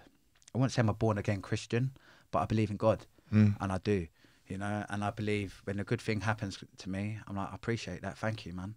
And I do try my best now to, like, if I see a homeless man by my house, I'll make sure me and just my to try missus, and do good. we'll give him stuff, little man. things. Give him food, man. Yeah, like, my good. missus is a sublime chef, hence I've got put on the stone since I've been out of jail, you know what I mean? She can cook, Joe. You know? Yeah. But we'll give the homeless man big food, man. We'll give him a nice hot plate of food, some cookies and mine. Do you know what I mean? Because it's good to do good things. It comes back at you. Well, do you know what it is, yeah? I remember being that guy, mate. I remember being in cars, fucking shivering and not having no warm blanket, not having warm food. I remember having fucking steel car stereos just to put food in my belly, you know? And I remember them days, man. And up until when I was on a run 2016, just before I got arrested for the attempted murders on the police, I was sleeping in the car then because I was wanted, and I got what I wanted. And this is where I mean by people drawing you out and you falling for it, and then it can end up so much worse. These people drawed me out, and I acted like I would normally do. I jump out and I act violent, even if I don't want to be violent. You're programmed to be violent. Yeah. Because another thing as well, like, with the care homes, 5 Claverton Street, 4 Sherland Road, Beechcroft House, these places, these kids were being sold. These kids from these children's homes that I was in, they were going to the fucking members of Parliament's Dolphin Square. Paedophile rings. Yeah. You know what I mean? These kids where I was were going to these places, and I was there when all this shit was happening. But I was that aggressive kid. This shit didn't... I was lucky. You know, because I think without my being as aggressive as I was and being as angry as I was, maybe I would have been a lot more of a victim than I am. Does that make sense? Yeah, no, it does. And that's what made me, I think that's my, you know, some people have a blanket they put around them, a comfort thing. My mum was to be aggressive because it stopped people from hurting you. Yeah, no, I completely get that. I was going to track back on you then, Ant. Did you say attempted murder on the police? Yeah, 2 of them. You got to tell that story. Yeah. Basically, what it was, I come out of jail 2015, completely different mindset. Wanted to do good, wanted to settle down, have a family, chasing the right woman. Got her in the end, and we moved away together. Well, I moved because I lived in Milton Keynes at the time. I moved down to London, back to London, because what happened was I wanted to move to get away from my partner. Basically, what it was, because of all the old past, me being in London wouldn't have been good. So I said, what I'll do is I'll go to Milton Keynes. It's a fresh start. It's better that way. I'm not in your face. You're not in my face. We'll get on. So it was that way. And then obviously I met my partner who I'm with now. My ex-partner really didn't like that. Just caused a whole heap of shit for me. Made up fake allegations, said that I was stalking her. Now, the good thing about the hostel, and which I'm very fortunate about, is because I had to sign in. Because my robberies were not on my doorstep, I had to venture out to commit robberies. They put a timing date on it, so I'd have to come into my hostel and sign at a certain time. So what she did is she said that I was stalking her because she used my past against me, my care records, my violent behaviour, which is very kind of bad, actually. You don't do that to people, but she had her reasons. So she was jealous, which I can understand. You know what I mean? I can understand. I didn't change for her. I changed for someone else, so I understand that hurt her. But she made so many allegations against me, got an injunction out of me, which I was kind of happy about, because that means I don't have to see you then. So you can't see me, I can't see you. That's good, you know. But on this particular thing, she said that I was stalking her at the school, and I was like, what the fuck? I said, how is this? This is impossible. So I've took my, I've gone to the staff in the hostel. I said, look, I need all them signatures. I was there for 3 months. 3 o'clock every day, my signature. Bang, bang, bang, bang, bang, bang, bang. Proof, it would be impossible to get from Milton Keynes to Harrow in 25 minutes. So the police were like, it's a load of shit. But they did, however, the court still put that injunction in place. So I was like, I couldn't care less, to be fair. But what did affect me was when I moved from Milton Keynes back to London, I was with my new partner. We moved in together, and this was a slowly gradual thing. We've got together. We've ended up moving in. Now I'm in London. Now my new partner is in the same area as my ex-partner, which is not ideal, but it is what it is. You know, you've got your life. You're with a new fella. I'm happy for you. Get on with your life. Let me do myself. Yeah. So doing the school runs, driving down the road, and she's got my kid. I'm driving past my kids now. Yeah, and I can't even stop to say hello to him. So I give him a little wave, like, you all right? Next thing, she's managed to get my kids to stick their fingers up at me.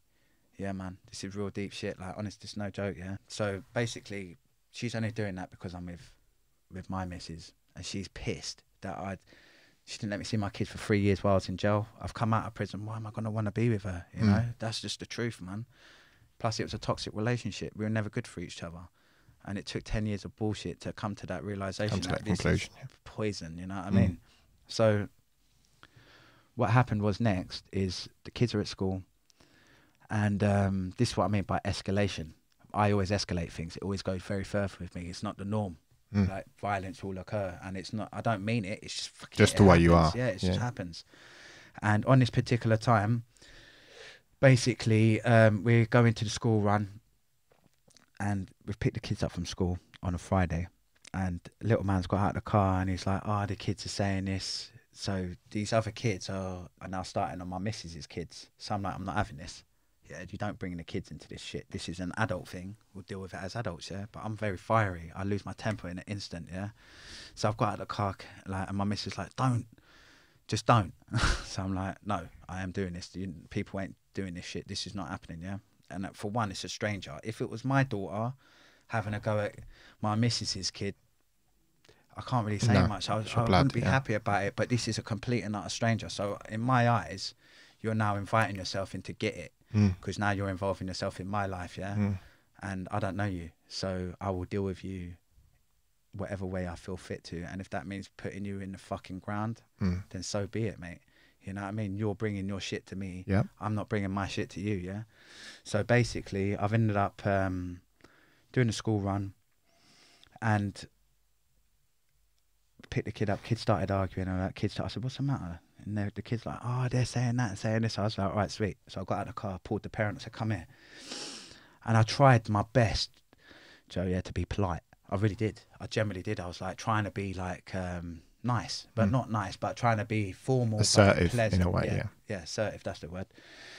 And she's like, yeah, what, you think you're big bag fucking Anthony? She said that to me, and that was it. I said, fucking wind your neck in, you stupid cunt, yeah? I will fucking smash your fella to bits. I won't do you, yeah, because you're a bird, but I will bust up your fella, innit, yeah? And that's what come out. So then anyway, him thinking he's a bad man has, the next Monday's come. Now, I'm a thinker. See, the thing is, I'll sit there and I'll fester on this for 5 days straight, yeah? And that's exactly winding what yourself I do, up. Yeah, and I will wind myself up to the point where I will go and do something stupid, yeah? And on that particular day, I had a choice of weapons, kitchen knife or hammer. because I knew this fella was going to come to the school, and I knew I was going to give it to him if he did. So I was thinking, what one should I give him it? Should I do him with the knife, or should I do him with the hammer? So then I thought, let's put the knife away, because I'll kill this guy. That's the thought, honestly. So I put my tool bag in my boot of my car, like I'm going to work. I wasn't even going to work that day, but the tools were in the back anyway, like I was. This geezer's jumped out in front of the car with his hands down his trousers. Now, to me, you're hiding a weapon, and only for the fact that my missus was driving, I would have killed him there and then. I would have killed him on the spot. I would have run him down. That would have been the end of him.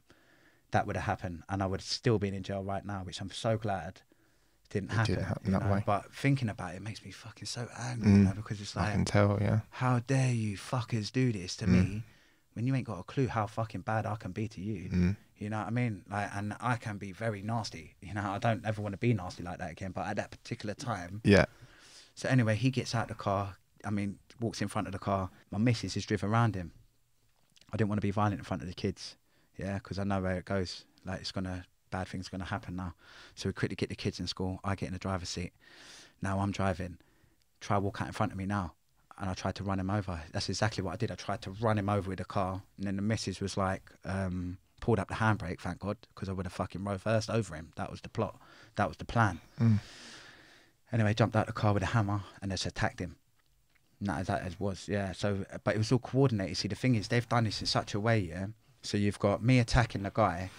They've turned up into the school in 2 cars. So he's turned up with his car. She's turned up with her car.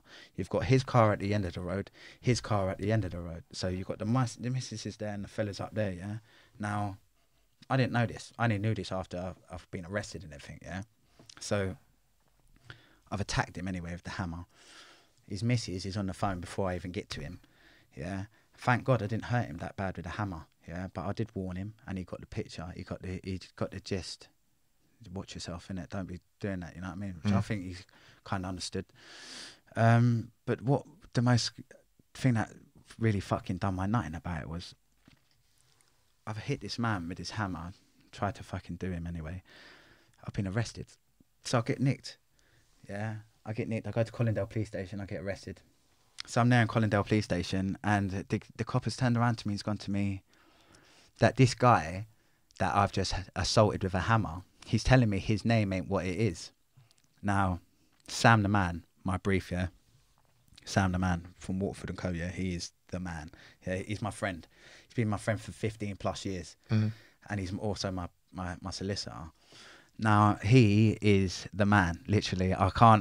He's turned around and basically, this guy has come in with an evidence. Like, say for instance, like, your name's Joe. It's like, me, Joe, I've gone for you with a hammer. I know your name's Joe, but in your statement, your name's Bob. How's that working? Yeah. So I'm there in the interview. I'm like, this bre's name ain't Bob. I can't say his name on the podcast because of legal reasons and whatnot. But this guy's name is not Bob. This bre's name is such and such a name. So where's this going? You know what I'm saying? So I've been bailed now. Got bail. And I know I'm on license recall. I've got 3.5 years license. So I'm fucking sweating. I'm thinking, man, I'm going to go back to jail for 3.5 years, man. I've just found the best woman ever. I've got my daughter who's going to be born literally in the next 2 months, yeah? And I'm really trying to behave. The only reason I'm now in this situation is because of fucking idiots drawing me out. And like a fucking idiot myself, You've reacted. I've reacted, you know? Yeah. So I've gone on a run. Wrong mistake. It was a mistake. I shouldn't have gone on a run, but my reasons were valid. My daughter was judged any day, and I'm not having fucking shit cunts, because that's what they are. Sorry about my language, yeah? No, say what you want. Absolute shit cunts to try and take away me watching my daughter be born. This is my opportunity now to try and be the dad that I've always wanted. You understand? Yeah. Never had a dad. I'm now going to be the dad that I wanted as a kid, you know? So these fucking scumbags are trying to ruin it for me because they don't like me. That is it. When really and truly I could go and kill any of them people and not think twice about it. You know what I'm saying? And the thing is, they're still wanting, they're still trying. Draw you in. They're still trying to draw me in, you know? So I end up going on a run. Now my head is fucked. I want to kill this brer for what he's done to me. I want to kill her for her lies. Yeah, and this is where my mind's at right now. Not right now, obviously, 3-4 years ago. So I can't go home. Police are going to my house. I'm living in a car, man. I'm living in a stolen motor that I bought off one of my pals. And my life is just upside down, literally upside fucking down. So everything was going perfect. I was working, got a wicked home, got a wicked missus, babies on the way. Life is what everybody strives for. They want that. I'm getting it. It's in my hands now, yeah? And then it all gets whisked away from me, and my brain couldn't take that. I couldn't take it, and I started acting out weird, started drinking. I was having to drink just to fall to sleep in the car. So you was just on the run for how long? I was on the run for 83 days. I literally, it was that, and that was a short step. That was a little stint, really, like, because all I wanted, and I kept saying it, please, please, God, let me stay out until Christmas Day. Let me spend my first Christmas with my daughter. Like, and that makes me fucking sad, makes me angry, man. It's a big thing, you know? Yeah. I've got this little baby. She's so precious. I want to spend Christmas with her. And that's all I kept saying. Please, God, please, let me stay out. Let me stay out. And he did. He let me stay out until the 1st of fucking February. I mean, the 1st of January. I managed to stay out for Christmas. I spent Christmas Eve, New Year's Day, New Year's Eve with my missus and my little one. And this is what I mean by, I wouldn't say everything happens for a reason, but things happen for reasons.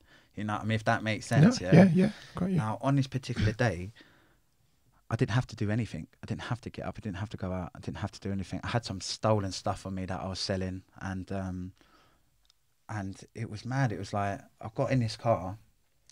From that moment on, the day was just doomed. I had an altercation with one of my old buddies. Vehicle ended up getting smashed up, so I needed a new vehicle. So I phoned my other pal, need a car. Sorted it out for me, got me another car, another Nick motor. And this is what I mean by, this is so fucking weird how this all happened. I've bought this car for my mate. I gave him a couple of laptops for it, yeah, for the Nick car. And I've gone to Kensal Rise. And as soon as I've parked in this spot, someone shouted out, "Oi, that's my car." You couldn't make this shit up, honestly, I swear down. And I've looked out there, and this chick is like, "That's my fucking car, you cunt." Honest to God, yeah. So I'm like, fuck, this is insane. I've only had the car 3 minutes, literally 3 minutes. Literally got in the car, drove around the corner, parked up, talking to my mate. Next thing, you've got some person from nowhere. "That's my fucking car, mate. What the fuck?" So I'm obviously sped off. Next thing, I've ended up having a police chase.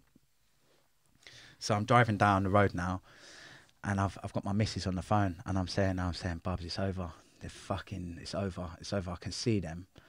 So the maddest thing about it was, I didn't actually know they were full-on police until... Armed police? No, they weren't armed. These ones weren't armed, thank God. If they were armed, they would have shot me, because I was ramming the shit out of their motors, mate, honestly. What happened was, I'm very, like, I don't think sometimes, you know, I just need to get away, you know. So that, you got your adrenaline in you, you got to go. Yeah, got to get out of here. And I knew I couldn't get out. I was on a one straight road. You've got cars parked either side. So you've got one vehicle, a lane in the middle for a car. You've got cars here either side. There's no way you're getting out. This is what I mean by, I was meant to go to jail that day.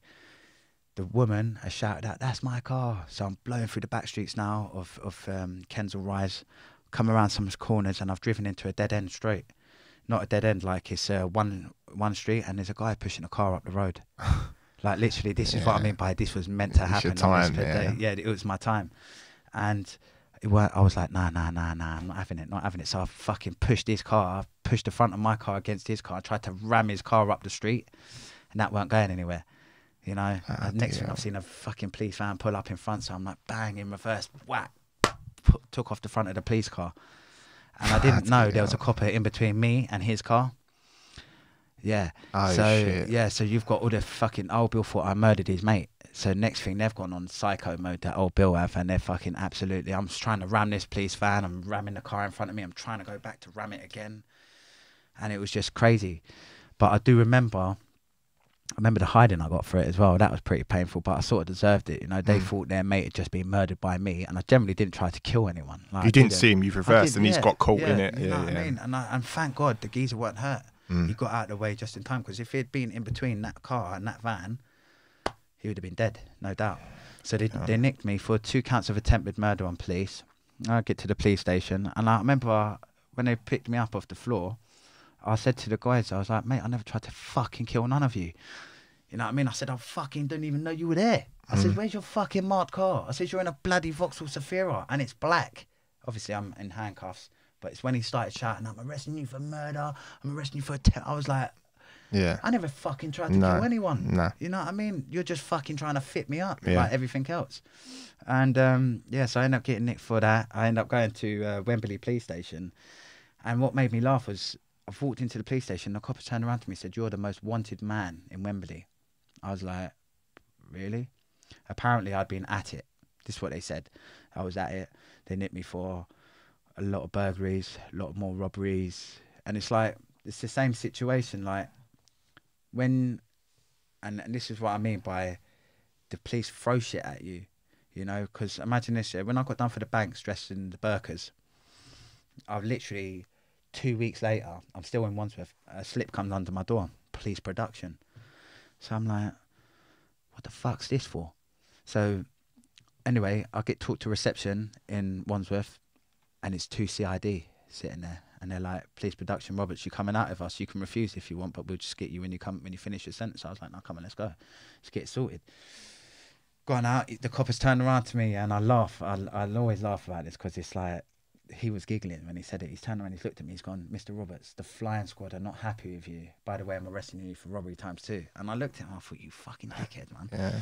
You know what I mean? It was like, fit up time. Yeah. And I did. And the maddest thing about it was, I actually did have nothing to do with that. I stood a full trial in Harrow Crown Court. I nearly got 6 years for it. I would have probably got an IPP, actually, with my previous. What it was, they accused me of doing these robberies, high-value robberies. People were like taking watches, jeeps off of people, high-value vehicles, and then they found a vehicle on a shipping container on the way to Tasmania.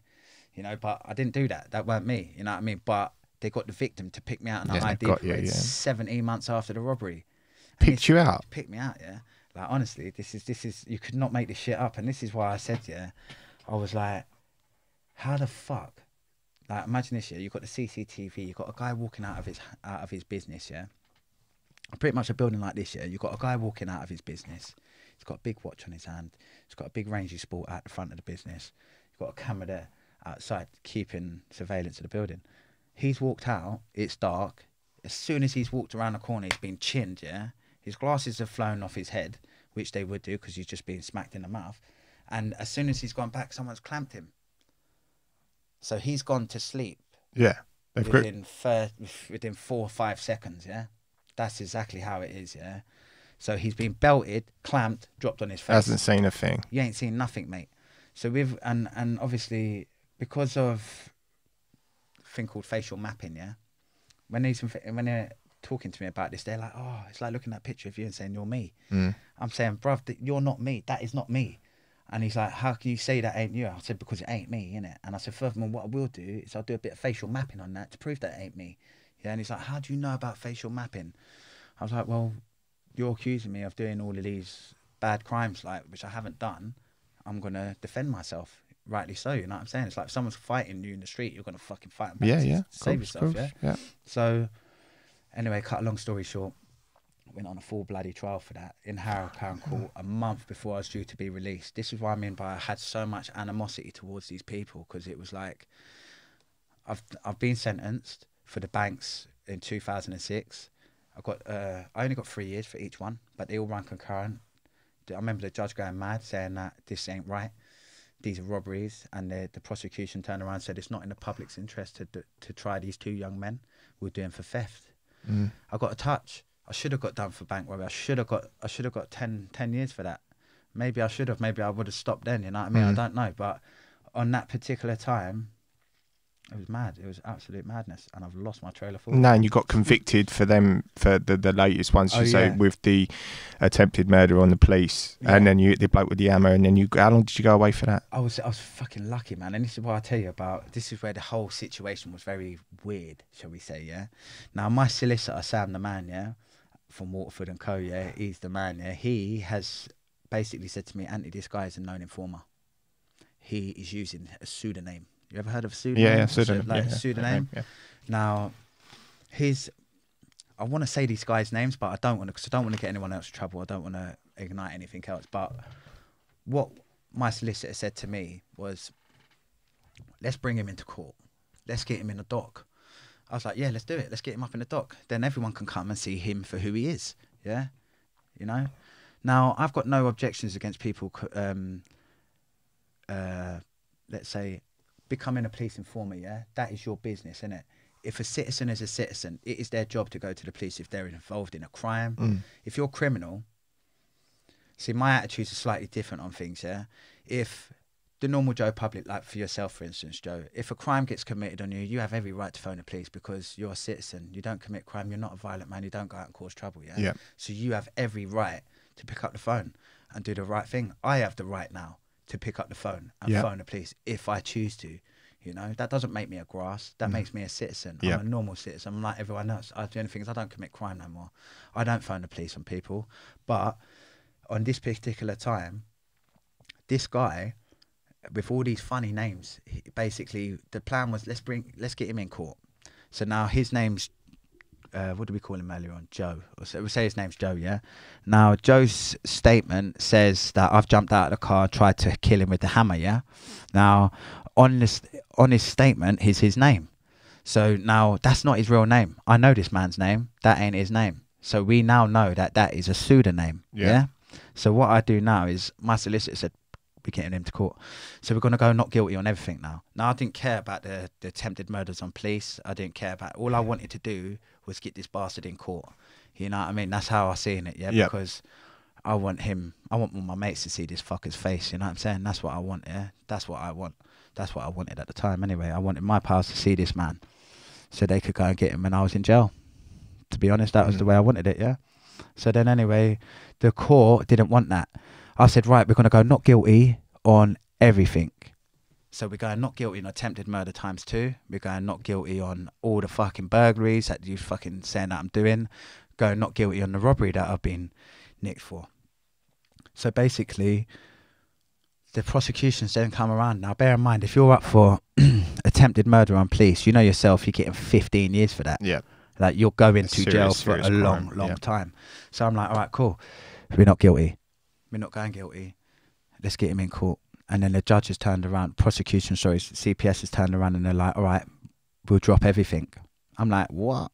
You're going to drop everything? What, you're dropping the attempted murders? Yep, we'll drop the attempted murders. We'll drop into 2 Section 18s.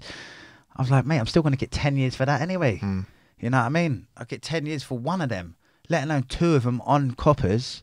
And this is all stemming from people chatting shit to draw me out, you know? This is what I mean by it goes. It evolves, it escalates, and then it becomes people end up... Bad things happen, man. If you push people to a certain... And this is what happened with me in that time. I got so wound up with what was going on, I've ended up going berserk. And end up really causing a lot of trouble for my family and for myself, really. Unnecessary drama, by the way, you know. And so when I get into court, they've ended up dropping the attempted murders down to 2 Section 18s. I'll show you as well. I've got them all on my phone there for you from the solicitor. They dropped basically the attempted murders to 2 Section 18s. Then they dropped all the other stuff to like little shitty crimes. And then they wanted me to... I was like, fuck off, I'm not pleading guilty to nothing. I plead guilty to fuck all. They got to me, all right, so what about if we do you for a common assault? I was like, what? You want to do what? You're dropping the attempt murders? So there's like, yep, we'll drop the Section 18s. We're now not going to pursue that because it's not in the public's interest. No, what it is you don't want dickhead in the fucking dock, because as soon as he turns around and my barrister, QC James Scobie, by the way, you've probably heard of him, very good brief, and it has bust me cases in the past. As soon as he's in that dock and my barrister then turns around, what's your name? Case is done. Yeah. Finished. Gone. And walks out. But it didn't work that day because they turned around. They wanted the conviction. They wanted to get you for something. They wanted me to get without him getting in. Without him going into the dock. So I was like, all right, cool, safe. I'll plead guilty to common assault. I'll plead guilty to ramming a police car, resisting arrest using a vehicle, and I'll plead guilty to having a kitchen knife on me. And I ended up getting a total of, I think I got 16 months for ramming the old bill. Got 16 months for dangerous driving to run concurrent. I got a month for having a kitchen knife on me. I got some other little shitty bits of sentence. In total, it added up to 20 months. But because I had my license to do still, as well as that sentence, I've gone in there like a fucking raging lunatic. Honest to God, this is no joke. I had this happened 3 weeks after me getting into prison. I've gone absolutely berserk, and I've kicked the security door in Scrubs prison on the visiting hall and chased the governors up and down the landing because my mate has come in to brought me drugs into the prison, so I could fucking function. Because I needed to be buzzing, innit? And that's the truth, innit? No joke, Joe. I was either get high or kill yourself. Yeah. That's where we're at this time in my life, yeah? So I figure, right, I got to get off my nuts. So anyway, this is the funniest. It was funny. When I look back at it, it was madness. I was absolutely off the rocker, mate, honestly, because my parcels come in, and they fucking got my parcel, yeah? So they've escorted me back to the security cell now, and I'm thinking, Jesus Christ, he's going to get nicked, he's going to jail. Fuck. So I started kicking the door, boom, boom. And then I've kicked it, and the door's gone, burst open, yeah? And I'm like, wow. So the next thing, we're on again. You know what I mean? The madness comes out again. So next thing, I picked up the chair, and I remember this horrible little gov, yeah? He was a wanker. Absolute horrible little fuck he was, yeah? And he shit himself. When that door blew off the fucking hinges, he ran. He's gone, shit his pants. So I've come running out, I picked the chair up, fucking started chasing the govs up and down the landing, out the visiting hall. And this is what, did they get this package? I wanted my parcel back. This is what I done it for. And they've taken it. They've got it, and I want it back. And that's how I'm at right now, you know. Because that's your life, the drugs. Yeah, the drugs. I don't want to be sober. I can't be sober. So I want my shit back. And that was the point. So I fucking chased all the govs all up and down the ring, the visiting hall. Everyone that was getting drugs that day, I presume they got them because I was distracting everybody. Next thing, about 40 govs. So I'm there in the visiting hall, there with my chair, and you've got all the visitors over there, and then you've got me swinging a chair around saying, fuck off, and I threw a chair at them. It's gone through the fucking window, the visiting hall window, and then I've been mob-handed. They wrapped me up, took me to the block. I was in the seg for 3 weeks. And they were like, why'd you do it? And I was like, why do you think? Why do you fucking think? You know what I mean? I shouldn't be here. For starters, I should not be here. I have not hurt anyone. I have not done anything wrong. All I wanted to do was get on with my life, you know? And then you've got these poisonous fuckers, because they're jealous or for their own initial reason. I don't know what the fuck they're thinking, but in my eyes, they're jealous and they're trying to ruin everything that's happened for me. And after all these years of bullshit, I'm now getting what I want, and they took it all back. Yeah. And now it made me so mad, I wanted to kill everybody. And then when I got into prison, I was so depressed and down. I was thinking, fuck, is my missus going to leave me? She's going to leave me. I'm going to be on my own again. And I've been lonely, man. You know, when you've been in jail for years, I bet it's a being in a lonely confined space existence. for that long, it must be very lonely. Horrible. My mum's life is horrible, mate. And it's despair. You know, when you're, it's hard to explain when you're in a box and no one's listening, and your screams ain't being heard. It must be horrible, psychologically as well, mate. It's bad. But you know, you've got hope to get out of it. And now you are out of it, mate. Yeah, and you do come through it.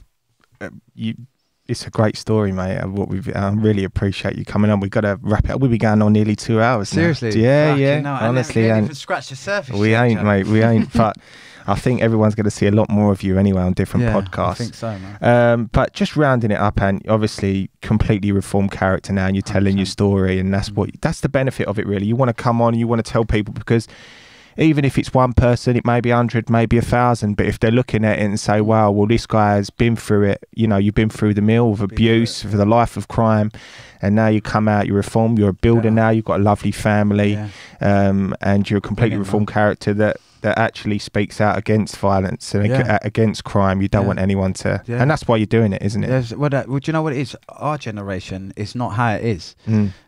With our lot now, it just seems... The kids of today are so much more violent, and so much more aggressive, and all they're doing is fucking themselves up, man. You can be violent and aggressive in the right circumstances. Go and get in a ring, become an MMA star, man. Yeah, you can be fully violent there. That's why if boxing you get off on helps, violence and you want to fucking hurt things, go in the ring and have it out there. But I don't like all the violence that's on today. Like you got the kids. My children, I would never let my kids hang around on the streets ever. I hung around on the streets. Look how I turned out. So my kids will never be associating on the streets, hanging around. There's nothing for the kids to do anyway. You know what I mean? But I just don't want people making the same mistakes for me. And if one person and sees this of me and is like, you know what, fucking hell, man, let me try and do something different. Yeah. Like you can change, innit? You're not stuck in that vicious circle. See, I have got my book coming out soon. I am in the process of writing my book, but I don't know, it's hard to, you know, when things are going wrong for you, they're not always going to be going wrong for you. But you have to be willing to make that step in it. You have to will that change in it. It's not going to be, not everyone changes. No, some doesn't people happen. are stuck in that That's shit right, forever. Yeah, you've got Luckily, I changed. everyone has their shit in life, don't they? And obviously you've had a lot of shit with crime and everything like that, but you do right, you do little things right, it does come back round. Back for you, it does. And believing as well, like having a belief in something is important. Like you've got, like me, for instance, I believe that things are going to be good for me. And I have believed this for a little while. I believe in, like, if you don't do bad, like if you help things good, like, and I don't help to get recognition. I don't help people or do something for the recognition. I don't do that. I do it because it makes me feel your good. own well-being. You know what I mean? It's nice doing something nice for someone. You know, if you see someone doing something, like you see the old lady struggling across the road, man, I'll fucking help that lady cross the road. Just because I've been a criminal in my past life don't mean I can't be nice now. No. You know what I mean? So it's important for society in a whole to look at other people and think, all prisoners, they're not all bad, you know. And a lot of prisoners have got reasons for why they are being the way they are. And a lot of people are embarrassed. You know, they won't speak about how they feel. It's a macho thing, innit? Men don't like discussing their feelings, you know what I mean? Yeah, very true. It's the truth. Very and the true. mental health thing as well, like a lot of prisoners in England today are suffering big time from mental health, and there is no fucking procedure to help these men out. Like, there really isn't. Like, I remember being sat in cells, Joe, and I was ready to hang, mate. My neighbour hung himself. I can't mention his name on telly. It affected me, man. He was 21 years old. 21. Terrible. Killed himself. Terrible. Because his missus left him. And I've been there. I've been there. I've had them thoughts. I've had them feelings, you know, but Well, it's hard. Yeah, it is hard, mate, and I really appreciate you coming on and No worries, telling man. your story. Thanks again, mate. Thank you very much, and Anthony Roberts, everyone. Cheers. Tune into Take the care, next man. one. Cheers. Later.